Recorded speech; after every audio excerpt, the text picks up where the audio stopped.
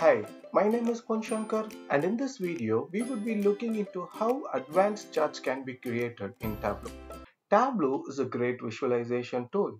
This is often what we hear when we attend a Tableau conference or a Tableau workshop or talk to someone who is very much aligned to Tableau. But the ease of its usage can only be realized when it is used seamlessly for creating sophisticated charts. What we are going to focus in this short video is the ways we can create attractive charts in Tableau.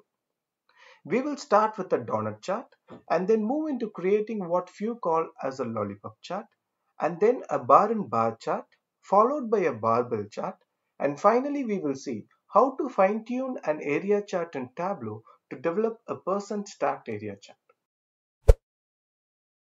I'm connecting to the Superstore data source, selecting sales, control, category, going to show me, clicking on the pie chart, changing the view, and then I'm creating a placeholder with minimum of 0, minimum bracket 0, enter, control, and I'm dragging and dropping it to create a duplicate. Now we are able to see two pie charts. I'm going to the bottom pie chart, changing it into circle and removing the color and the size out of it.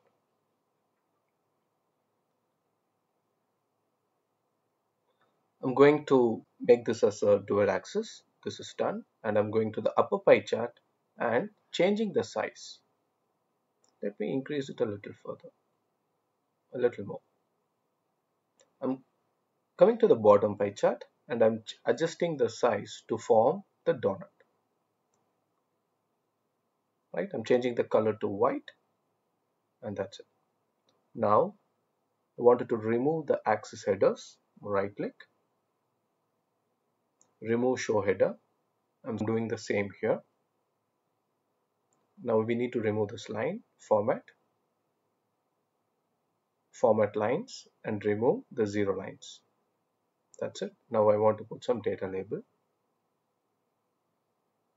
Click on label, show mark labels. Now I want it to be the category instead of a number. I drag category into label. That's it. Let's double click on sales. We have a single bar. Double click on subcategory. We have a vertical bar. I'm changing it to horizontal, changing the view to entire. I'm clicking on sales, control, duplicating it.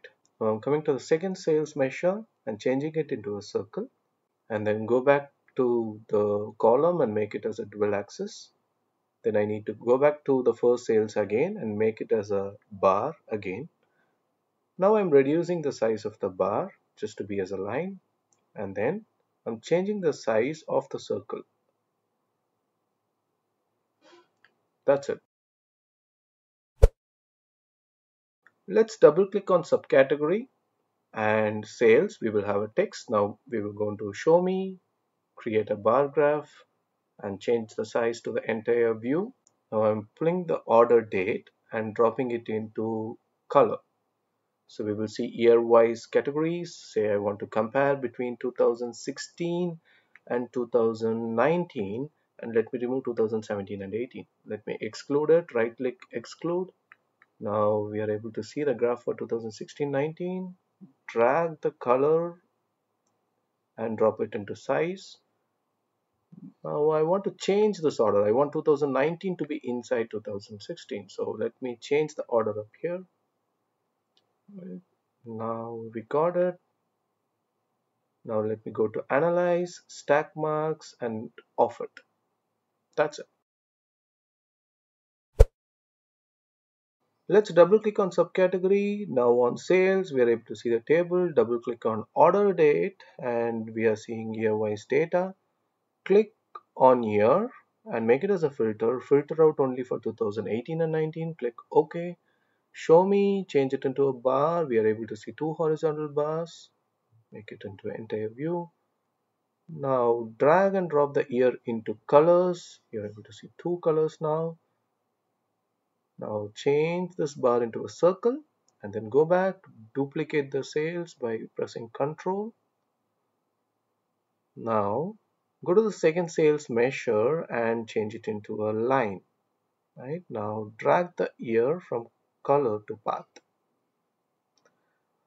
Right now, just change it into a dual axis and then go down, synchronize axis. Again, click it back, move marks to front just to make sure the circle is at the front.